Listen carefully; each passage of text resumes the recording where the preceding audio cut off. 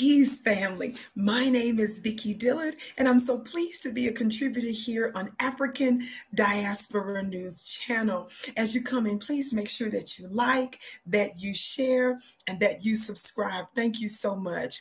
Let's get right into it, family. You know that we are moving into this presidential election that's coming up in just a few months, right? And Black folk, especially the Black grassroots, we're not getting ready to just give our vote away. We want quid pro quo. You've got to give us something for our votes, beloved.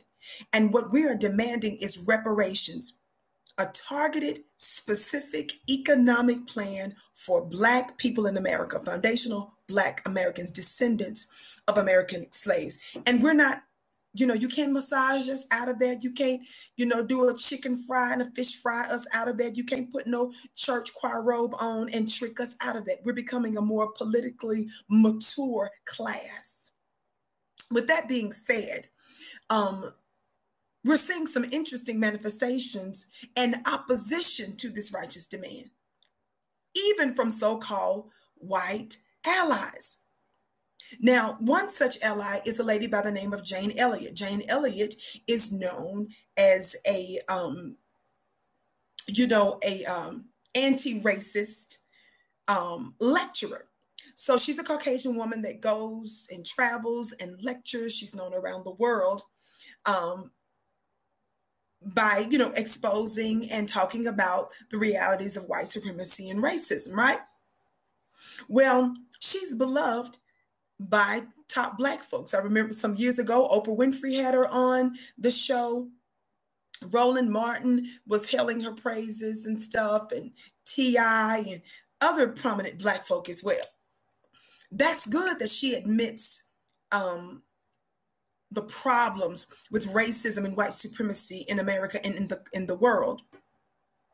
But beloved, this so-called ally that we've allowed to come to the Black family barbecue all the time is showing her colors.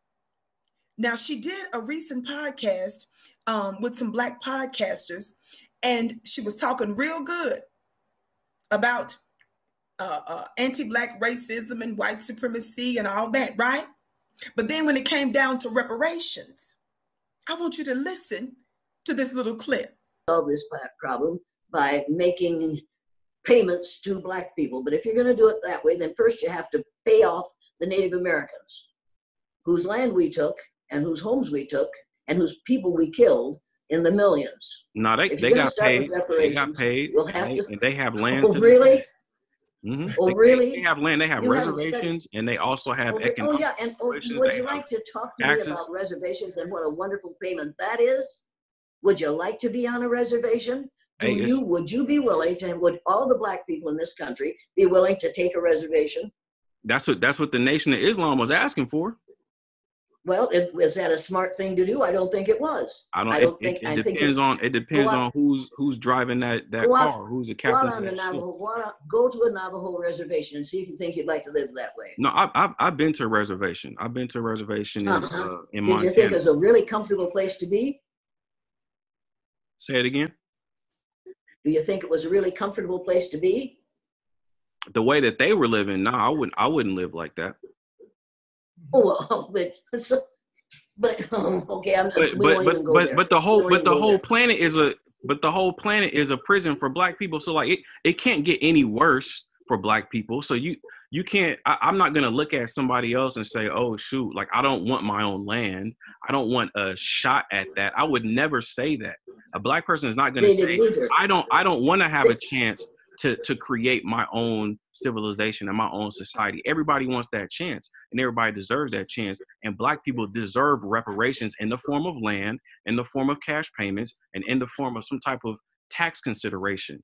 So yeah, it may not have worked out for the natives, but this is 2020, and this is a totally different group of people, and everybody is not the same. Everybody's leaders are not the same, and so I'm not going to judge, or I'm not going to project onto Black people in America, well, if this is what happened to the natives, you don't want that. And I'm damn sure not going to say, well, we need to pay the natives. Natives already got paid. They already made their deals. They already signed treaties. They've already done what they did. And if they squander their opportunity, that's on that group. Now it's time for this group to get its opportunity and to get its reparations. But you are saying exactly what I have heard white politicians say. We got ours, now you get yours. We worked hard to get what we have. We suffered to come over here. We were willing to kill people in order to have this land. We got ours the hard way. You get yours the hard way. You're saying exactly the same thing. You're saying the same thing that palefaces have said to Native Americans, and they're saying it to you, and now you're going to say it. This is not the solution to the problem. Now, family, isn't that something? You see, members of the dominant society don't mind sympathizing with you, being emotional with you, talking to you.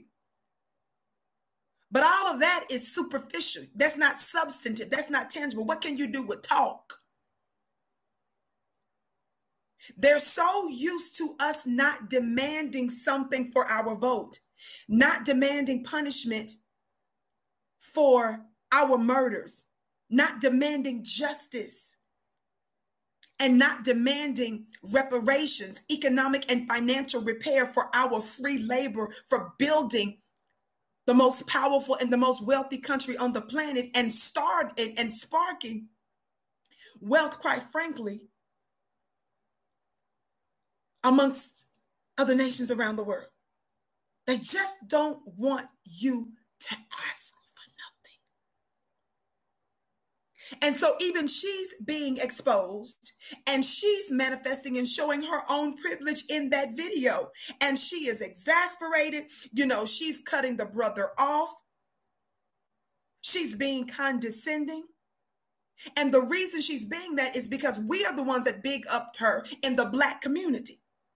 Black family, if members of the dominant society don't co-sign the truth that we know, it doesn't make it any less truthful.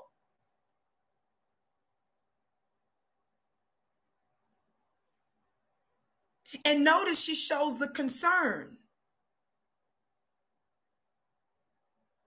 about the extension of their lives and so forth, and the necessity, in her words, of making peace and getting along with Black folk.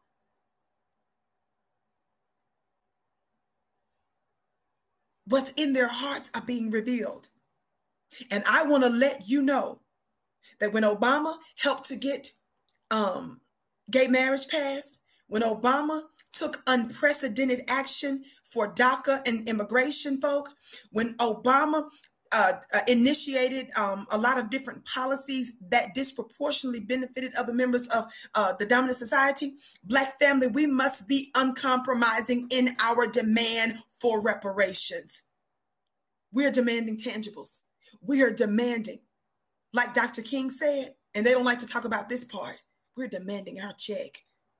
And so Joe Biden, Donald Trump, the DNC, the RNC, and any other politician and governmental official or entity, you guys can play around if you want to. You can take your chances to see what's going to happen on election day if you want to. Or you better get serious, or if you were in your right mind, you would get serious right now about a serious economic plan that's targeted for us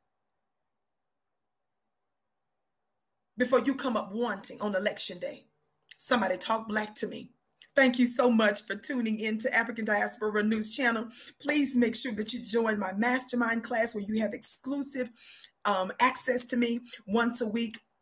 I'm answering your questions, and I'm dropping once a week a spiritual metaphysical principle, clubvicki.com. That's clubvicki.com. Be sure to follow me on Instagram at Vicki X Dillard. And please make sure that you check out my website at missvicki.tv. That's missvicki.tv. The information, the links will be in the description box. Thank you so much. I came to you in peace. I leave you in peace. Love you. Mwah.